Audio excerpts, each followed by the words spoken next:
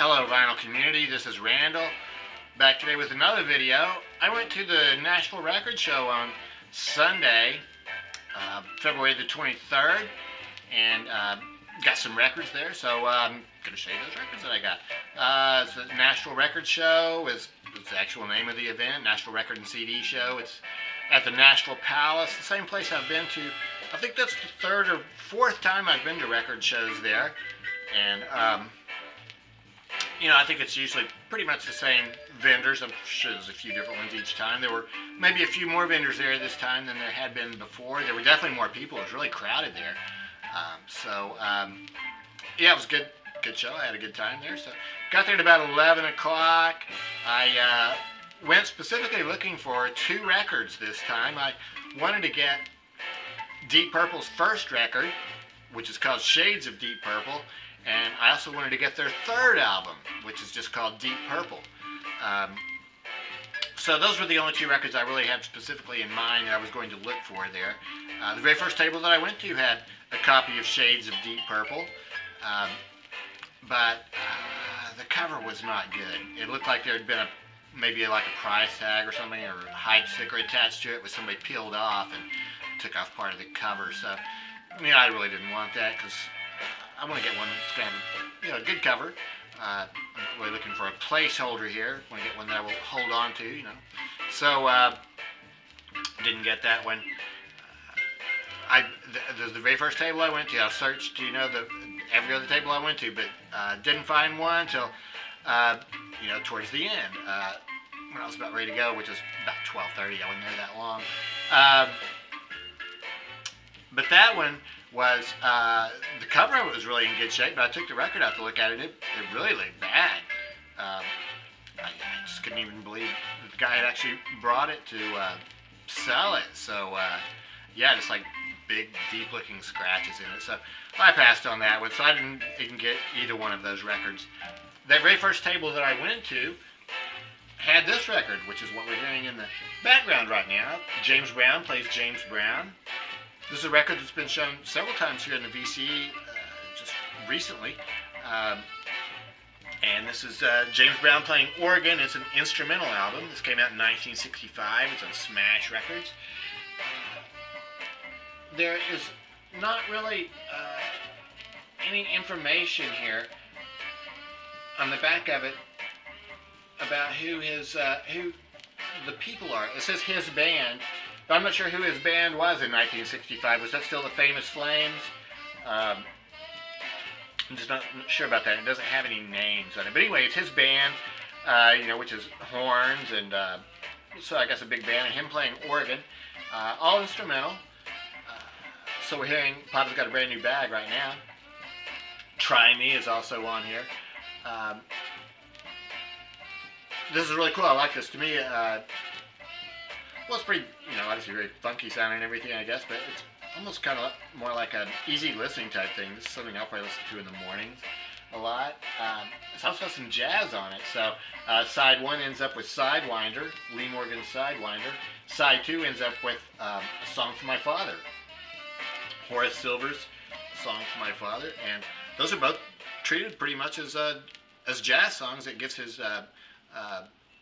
saxophone player and trumpet player a chance, I guess, to show, what they can do in the jazz idiom. So, yeah, this is a really good record. I've really been liking this one. I was really happy to find it. Just the cover is in such great shape, and the record sounds pretty good too. There's a little bit of noise, but not much. We're hearing that record right now, but I got another James Brown record there, which is called Handful of Soul.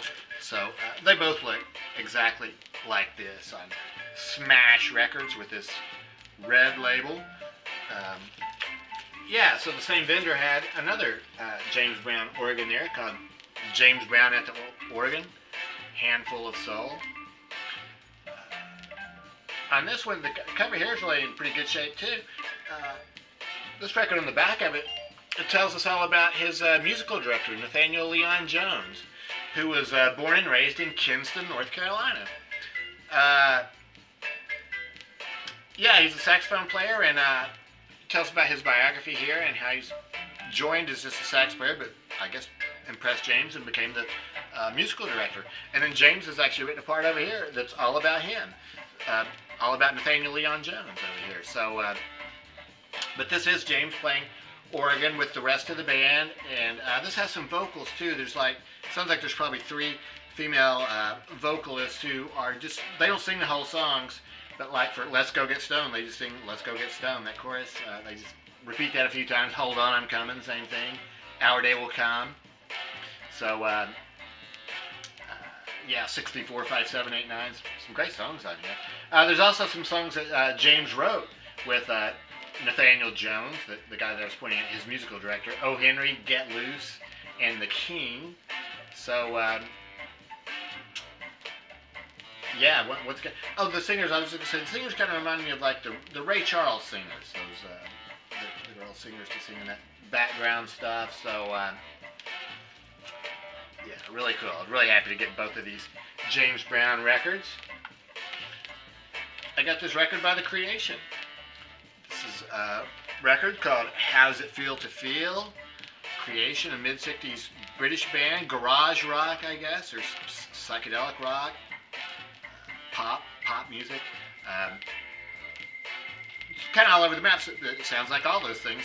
The very first song in here, How Does It Feel to Feel?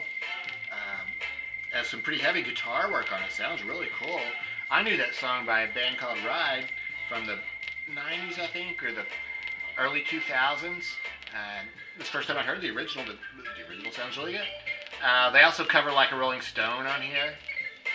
They did a song called Ostrich Man, which sounds a lot like the Hollies, I thought. Boney Maroney, the song that Johnny Winter, I knew Johnny Winter's version, but this version is really cool. At first it just sounds like it's going to be some light pop, but boy, towards the end they get some really cool guitar work on that. So, yeah, Boney Maroney. Side 2 has Hey Joe on it, really cool version of that. So, the whole thing is really good. This is a compilation album. They had one album, I guess, in the mid-60s that was called We Are Painter Man. So about half of this album comes from that. And then they had some singles. So this record sort of takes, I guess, the best part of that album and then the singles and the B-sides. This came out, I think, in 1982. This is a 1998 reissue of that compilation on Get Back Records. Italian label called Get Back Records. So it's in really good shape. I was glad to find this one. The record's in really good shape. Yeah, like I said, I would call it pop. Yes, I guess garage rock or psychedelic, but mostly I would just call it pop music. So label, The Creation on Get Back Records. The name of the record is How Does It Feel to Feel? Yeah, fantastic. Really been enjoying that one. Baker Garvett's Army. Hearts on Fire. Has the cards here. On Fire. Baker Garvett's Army.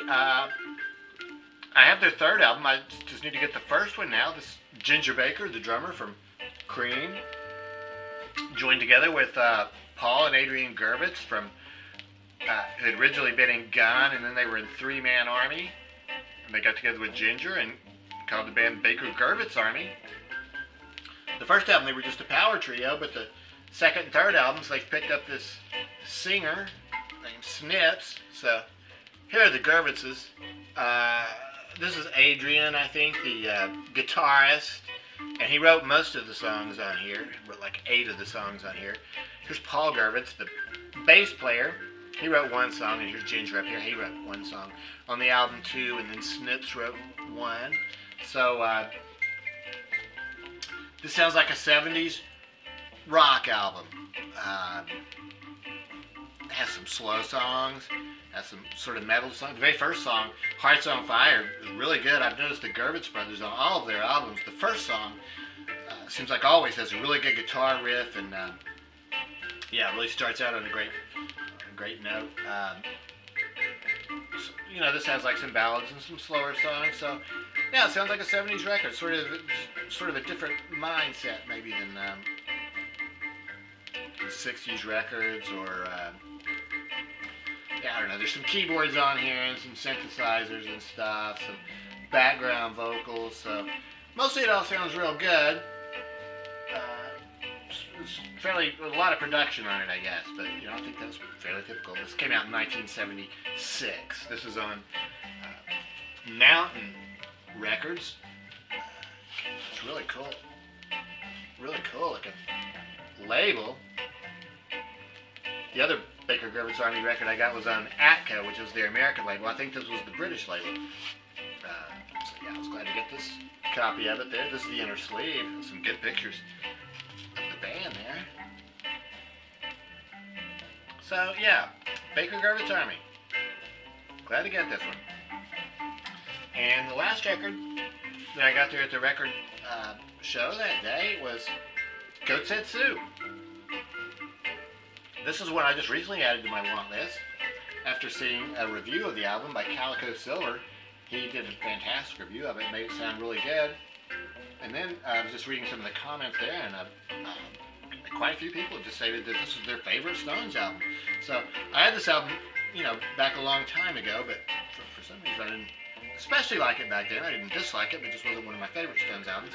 This came out right after Exile on Main Street, so this was between Exile and Main Street and It's Only Rock and Roll, which I love both of those albums. So yeah, listen to this one again, and I think after some guidance from Calico Silver, I'm finding a way to enjoy this one now. So yeah, it's good. Starts out with what did it start with? Yeah, Dancing with Mr. D and 100 Years Ago, Coming Down Again, a cool, one of their slower songs. But then the two hits, Heartbreaker and Angie, close out side one. So then Still We're Trying, Hide Your Love, Winter, another one of these slow sort of like ballad type songs that Jeff discussed in his review. So yeah, I was really glad to get this record. The record is in great shape, and the cover just looks like it was new. So yeah, it wasn't sealed. Here's the inner sleeve, and this came with the inner sleeve.